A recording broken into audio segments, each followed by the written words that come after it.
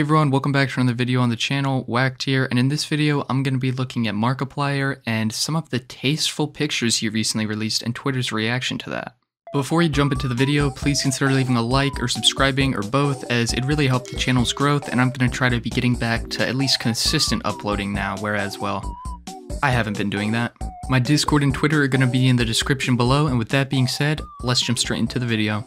For those of you who are unacquainted with who Markiplier is or just don't watch his content, he's one of the largest gaming content creators on the platform and was actually recently given a Streamy for Gamer of the Year. Markiplier's been on YouTube for an extremely long time now and is known as one of the OG creators of YouTube, and I remember a period of time where it was Markiplier, Jacksepticeye, PewDiePie, and those three were like the triad leading YouTube. So many people, including myself, grew up watching Markiplier, and as of recent, Markiplier decided to drop an Onlyfans for the purpose of donating all proceeds to charity. 15 hours ago, Markiplier uploaded the video here, and with that came his OnlyFans and also came the drawback of sending his fans to OnlyFans. Promised. The deal is now complete.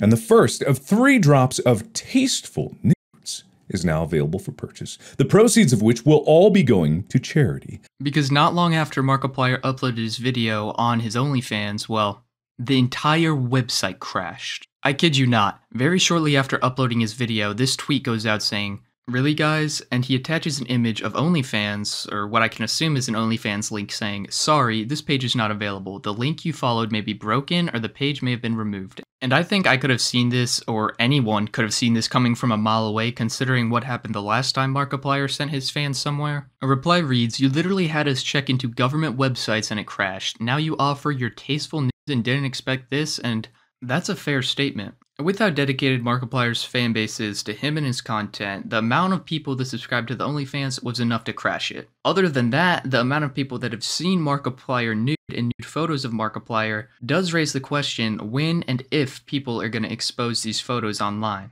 I just want to point out that if you are leaking Markiplier's OnlyFans, you are effectively stealing from charity. Shame on you. That is all.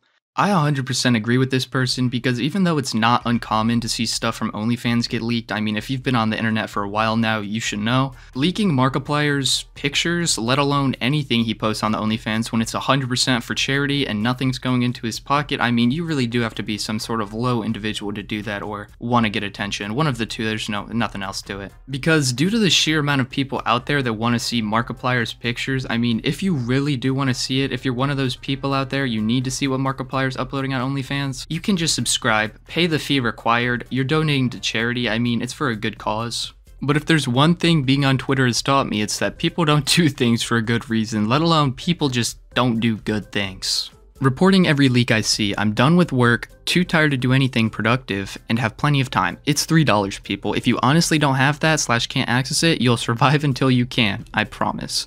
And I mean, that's a good way to put it. It's not that people don't have $3 to spend online, it's just who would want to spend $3 towards a charity when they can just access it for free on Twitter? I mean, look at these reports. But yeah, that's all I have to say about the Markiplier situation. Twitter is absolute hell right now. Just so you all know, a little bit of info to give you guys before I end the video. R. Kelly dropped a new album today. The CEO of Binance, the world's largest cryptocurrency, is going after FTX's leader, Sam Bankman-Fried. Trump's trending, Putin's trending. World War III is like the most common thing I've seen trending in these past 6 months of not uploading.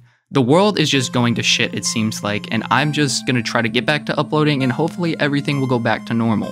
I also want to give a huge thanks to any single person who is watching the video right now or has watched any of my content in the past. The support is crazy. I really do appreciate every single one of you, and thank you for letting my dreams be a possibility.